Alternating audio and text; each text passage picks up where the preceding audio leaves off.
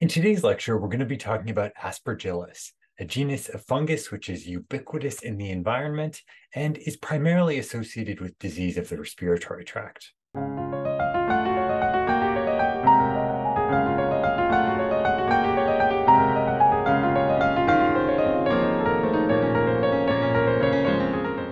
Aspergillus are rapidly growing septate fungi. When we grow them in the lab, they produce pigmented colonies, which are sort of blue to gray.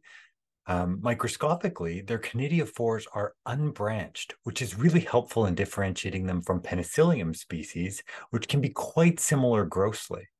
So in these images on the right, what you can see, the left picture is a penicillium mold, and you can see these branched conidiophores. They almost look like fingers from which the spores come off of. On the right, we have an Aspergillus, and we have an unbranched conidiophore. So there's sort of one large structure, almost looks like a dandelion. The spores of Aspergillus are very small, 2 to 3 microns, and this is small enough that they're able to reach the end of the bronchial tree, so make their way down into the bottoms of the lungs. In these images here, you can see various organisms within the Aspergillus fumigatus complex. We have Fumigatus, Lentulus, another genus, and Aspergillus felis. All of these are united by this unbranched conidiophore. So this is really a defining structure of this genus. In this image here, you can see some white Aspergillus-like colonies. They weren't actually identified as Aspergillus, growing on rose Bengal agar. And rose Bengal, as you can see from this picture, is a pink dye, which inhibits the growth of bacteria, allowing us to selectively culture fungi. Interestingly, these colonies were grown from a moldy yam that I had in my kitchen. So Aspergillus is ubiquitous. It's in soil, it's in decomposing matter. Aspergillus fumigatus is commonly found in overheated or spoiled hay, and this may be how some of our agricultural animals become exposed. Infections with this fungus are typically sporadic and uncommon. So it's not something that we tend to see in large groups of animals. It oftentimes is more reflective of individual susceptibility to the organism and perhaps immunosuppression. The exception to this is in poultry production, where we can see outbreaks of aspergillosis.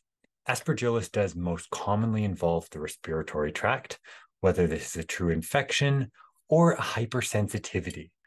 So we see hypersensitivity to mold much more commonly in people. There's much better evidence for it, but this may be a similar pathological process that we see with exacerbation of asthma or heaves in horses.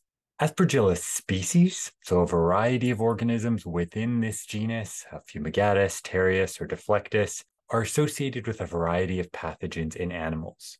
So in cattle, we see most commonly mycotic abortion, but also mastitis. In horses, Aspergillus is associated with guttural pouch mycosis. In dogs, we see nasal infection, so nasal aspergillosis. In a wide variety of avian species, we see air saculitis and pneumonia, brooder pneumonia in our domestic poultry species. And in people, it's primarily associated with respiratory tract infections, although systemic disease is recognized in those who are severely immunosuppressed. We're going to start off our discussion with birds. Brooder pneumonia is seen most commonly in young chickens, and it's seen in chicks that are exposed to a large number of spores. So it's sort of associated with dirty environments, a high environmental load, and we can actually see outbreaks involving multiple animals. Grossly, what we see are nodules in the lungs and air sacs, so these sort of foci of granulomatous inflammation. And because it is associated with dirty environments, good hygiene in the barn is key. In mature birds, we see aspergillosis due to the inhalation of spore-laden dust and the associated respiratory tract signs, so dyspnea and potentially emaciation with more chronic infections. Again, nodules are going to be seen in the lungs. Interestingly, for anyone who goes on to work in zoological medicine, we know that penguins are actually particularly susceptible to Aspergillus infections. Aspergillosis is seen in many birds, our domestic, wildlife, and exotic species, and the presentation is quite variable, from individually infected animals to large outbreaks in affected flocks. In these images here, you can see some tissues from a swan with aspergillosis. On the left, we have granulomatous air saculitis. So the air sacs are these structures associated with the lungs, which enhance the efficiency of respiration. And what you can appreciate here are all of these nodules over this tissue. And in some regions, I think we can even appreciate mycelium. So there's sort of these fuzzy mold-like colonies growing on the mucosa. And then on the right, we have a lung from another affected swan with nodules associated with Aspergillus. These two images here are both of lungs. On the left, we have lungs from a duck. On the right, we have lungs from an emu.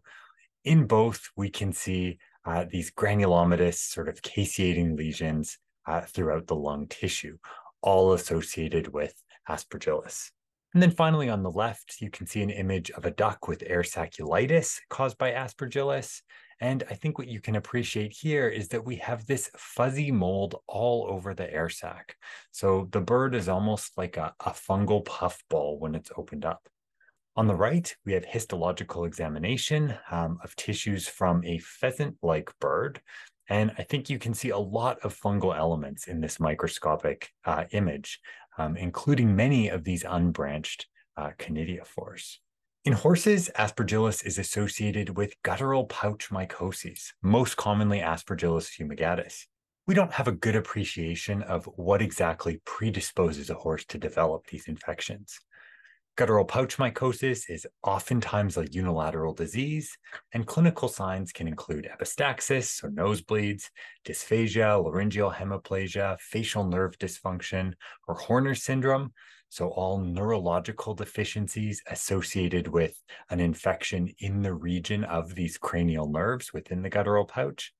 These animals are typically afebrile, so they're not systemically sick. Although as the fungus invades neural or vascular tissues, we can see signs associated with that and potentially very, very rapid death. Anyone who's working with horses should review their anatomy of the guttural pouch. There's some very important structures beyond nerves, things like the carotid artery, which runs through the guttural pouch and can be eroded and ultimately rupture as a result of Aspergillus infections. Guttural pouch mycosis is diagnosed based on clinical signs and also endoscopic evaluation. In these images here, you can see the endoscopic view of a horse's guttural pouch affected with Aspergillus. In the left here, noted by this triangle or arrowhead, you can see the internal carotid artery, so very big blood vessel.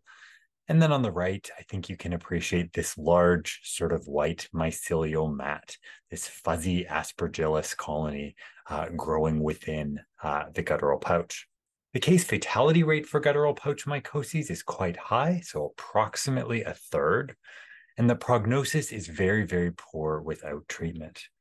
These infections are managed by first debriding the lesions, so physically removing as much of that abnormal tissue and fungal growth as possible, followed by topical antifungal therapy, most commonly enoconazole or myconazole. Because Aspergillus likes to invade vascular structures, iatrogenic thrombosis and embolization of that carotid artery can be really, really important.